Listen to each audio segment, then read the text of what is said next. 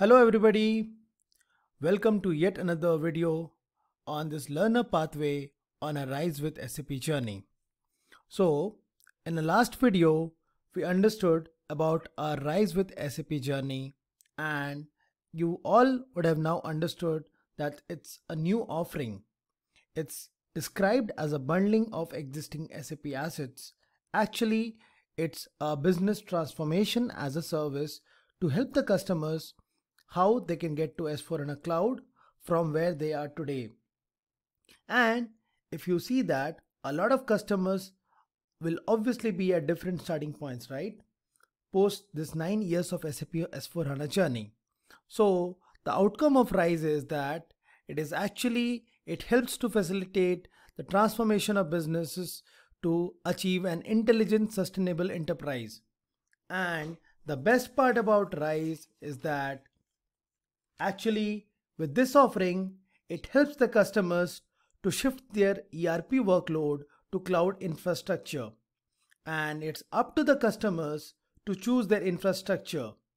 It helps to have a single contract under one SLA. And this is very important because if you see this particular perspective here, if you see there are multiple different SLA and different supports and different contracts. But here if you see this under as a single umbrella, here it's a simple commercial contract. So a lot of different SLAs and a lot of different contracts gets clubbed under a single contract. And if I show you further, wherein you will understand that to understand more about the contractual model of Rise with SAP, wherein in the last slide we were talking about how the different SLAs and the different contracts have been clubbed into a single contract. So if you see here, all this SLA and support with respect to the software and support, the infrastructure management and the technical managed services all have been clubbed under a single commercial contract. And here you have the two different separate contracts, as in with the application management services and the advisory and implementation services. And at the core of it is your SAP S/4HANA Cloud. And definitely, as you know that as we migrate towards Rise, as an offering of Rise with SAP, so definitely the infrastructure also goes towards the cloud, and you will have your own flexibility to choose whatever hyperscalers you want. And with respect to the technical managed services, some of the roles and responsibilities goes to SAP, but definitely some stays with the customers. And with respect to SAP S/4HANA Cloud, whether you want to adopt a SAP S/4HANA Cloud Public Edition or a Private Edition. In terms of Public Edition, it will be a ready-to-run cloud ERP that will deliver the latest industry best practices and continuous innovations. But with respect to SAP S/4HANA Private Cloud, it will be a kind of a tailored to fit ERP solution that will adapt to an organization's unique transformation. And I must say that SAP S/4HANA Cloud Private Edition is the mostly preferred one. And the exciting part that you can see here is this particular aspect where it talks about one contract, one price, one provider, one SLA, and the biggest advantage for businesses are the lowering the total cost of ownership and reducing the cost predictability. Now, when you talk about Rise with SAP, at the center of your transformation, if you see what's in Rise with SAP, it's all about the cloud solutions, the infrastructure and the services, and all this combined together to deliver a clear migration path to the cloud. And if I start off with your migration and modernization services, so here if you see that it's all about the path that you want to choose to migrate to an SAP S/4HANA solution. So the aspect that you need to focus here is that what's the use case that you want to migrate to, as in choosing the path that's right for your business to get started, right? So let me talk about a bit more about the different options available that suit your business best to begin. So if you are already on an SAP ERP system, then your migration path could be to migrate to SAP S/4HANA Cloud Private Edition, and the methodology that you could use is use Rise with SAP migration tools to preserve your existing configuration, customization, and your historical data. And if you are already on an SAP S/4HANA system, then you would want to transition to SAP S/4HANA Cloud Private Edition. And here you get two options actually. Either you want to move to a cloud edition or you want to keep it on-premise with a cloud infrastructure. So these are the different options that I wanted to talk about. And definitely you have the other two factors as in your cloud infrastructure and security, where definitely you have SAP managed infrastructure and applications. And as I already said about the global hyperscaler infrastructure, where you can deploy your cloud solutions from SAP onto your preferred hyperscaler infrastructure with no additional contracts. And the another important aspect is your security, risk, and compliance, which helps to ensure security by design with a data security trust model. And now, so we talked about your cloud solutions, and we talked about the migration and modernization program, and we talked about the cloud infrastructure and security. So if I move ahead now to talk you more about the capabilities, infrastructure, and the services. So these were what I was actually talking about.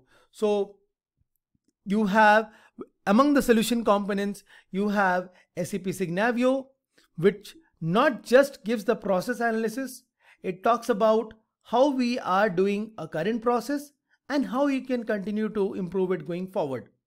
Then another part of Rise is actually this technology portfolio. So we have BTP. I'll say it's more like the conductor of an orchestra, right? It pulls all the different pieces all together and unleashes the core of your business by enhancing, extending, and augmenting your SAP S/4HANA Cloud with SAP BTP. And definitely, I have already talked about this, where SAP S/4HANA Cloud Private Edition is one of your preferred options. Now, talking about the cloud infrastructure, SLA is one major factor which will definitely come into picture, right? And so I can say that SAP provides an application SLA of 99.7%. Remember the fact that it's 99.7% for production and 95% for non-production environments. And this SLA percentage can be increased if the customer subscribes, but then it will be bearing an additional increase towards the cost. And now if you see about the migration and adoption services and tools, so on that aspect, there are a lot of innovative tools that will help the customers to turn to an intelligent enterprise. And the best part is all of these under one contract, under one SLA in a subscription based model, as I showed you all earlier. And this also helps in unmatched reduction of total cost of ownership for customers. So Rise with SAP is not just a product. It's not even just an infrastructure as a service or platform as a service or software as a service. So I'll say it's a combination of all these three, which I'll say it's a business transformation as a service. So what's really included in Rise with SAP, as in what are the components that are included? So with respect to components, I've already talked about your SAP S/4HANA Cloud deployment and the different options that you get and what should be your migration path. Then I want to talk about this business process intelligence, which will help you to quickly understand, improve, and transform and manage your business process across your enterprise. And besides this, definitely you have SAP Signavio Business Process Intelligence within Rise that will actually help to figure out the best opportunities for your improvement. Then you have different tools and services for your technical migration, which will help to include such as the identification of your custom code if you are moving from an on-prem to a cloud solution, which would definitely require migration, right? So there are a lot of such tools and services available, the custom code readiness check, the migration checks, which will help you to migrate to a cloud offering. Then definitely I talked about this technology extension portfolio as in your SAP BTP, where you can build, integrate and extend your business applications with a combination of technologies as per the different pillars that are available under BTP, whether it is analytics or application development and integration or intelligent technologies, even powered with AI solutions. Then you have your SAP Business Starter Pack, and this is where actually it's integration of SAP S/4HANA Cloud with Business Network Starter Pack, which actually helps to reduce any kind of silos and increases a lot of transparency among a lot of supply chain stakeholders. And in this, it consists of actually your Ariba Business Network, your Asset Intelligence Network, and your Logistics Business Network. So these are among your SAP Business Network Starter Pack. And one point which I would like to actually highlight with respect to your SAP S/4HANA Cloud deployment is that specifically with the most preferred as in your SAP S/4HANA Cloud Private Edition is there you get two options, as in one is your standard option and the other is your tailored option. And under your standard option, SAP basically provides a set of lot of predefined functions, and there also you get to choose among your base standard option or your premium standard option or your premium plus standard option. So let me convey to you that among the base standard option you get a lot of limited services and limited capabilities, but if you move from base to a premium plus option, there you get a lot of enhanced new intelligent AI based services. But definitely a lot of customers may go for the tailored options because customers do get a lot of flexibility. So with that, I would like to say that Rise with SAP is a customer first, partner centric delivery approach that really helps the customer to transform into an intelligent enterprise.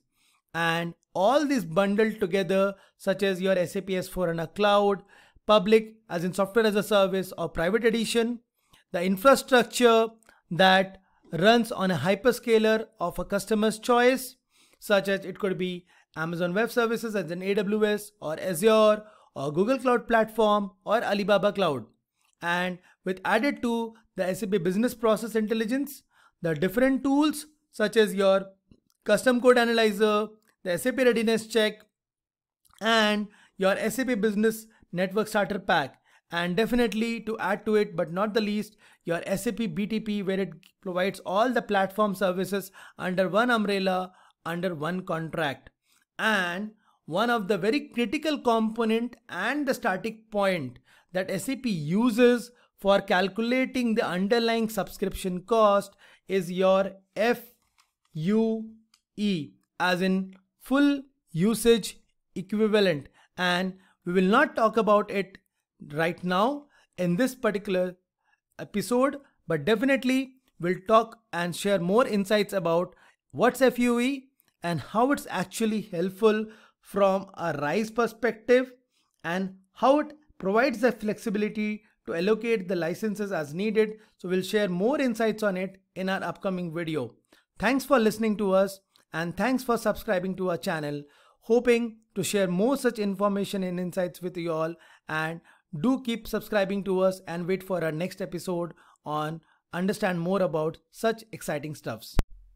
Before we all drop off, there is one important thing that I really wanted to share. That is, though we are migrating our core solution as an S4 to cloud, right? But definitely as customers, you can have a lot of add-ons which could be delivered by the third party companies, right? Or the partners of SAP. So for those add-ons, it's highly recommended that customers only deploy certified ABAP add-on solutions. However, the usage of certified solutions is not that it's a mandatory one. And with this, I would leave you with all a question that what could be the factors that nudge the client towards Rise with SAP as against the other providers such as AWS and all. And we hope to get some exciting replies from you all. Till then, tata, bye bye, see you all soon.